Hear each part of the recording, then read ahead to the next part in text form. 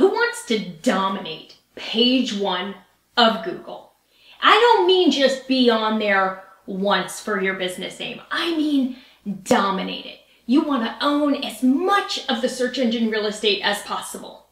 I am going to show you exactly what to do to own as much of page 1 as possible for your business, even if you're online only. Hi, I'm Rachel Lindhagen, president and founder of Etched Marketing and Etched Marketing Academy.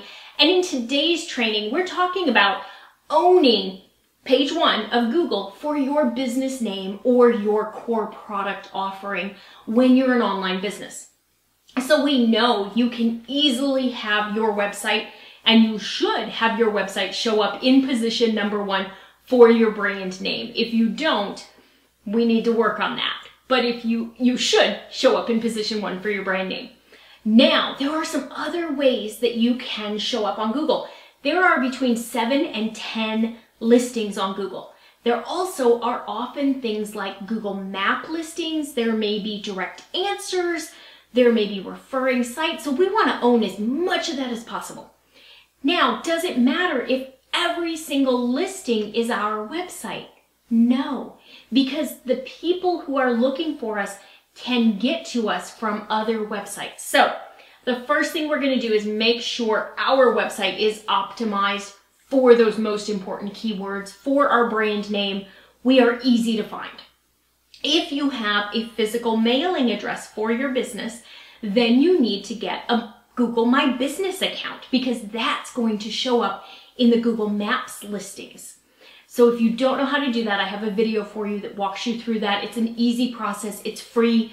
Don't fall prey to you need to pay hundreds of dollars because your listing isn't in Google. Don't fall prey to that. Just do it yourself. It's free and easy.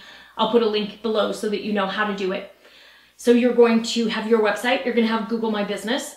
If you have any social media channels, there's a really good chance that they're going to show as well. So you want to make sure that your social media channels are optimized. They talk about who you are, what you do, and they link back to your business.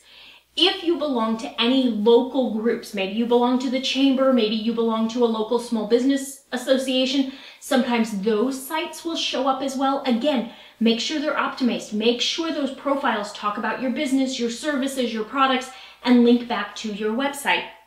Those are 3 ways that you can work on really owning page 1, dominating page 1 as an online business.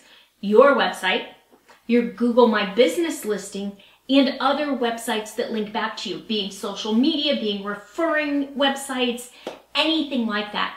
You can easily have 5 to 7, maybe even all 10 listings somehow be related to your business when you really look at what opportunities are out there, how do I optimize, and what do I do?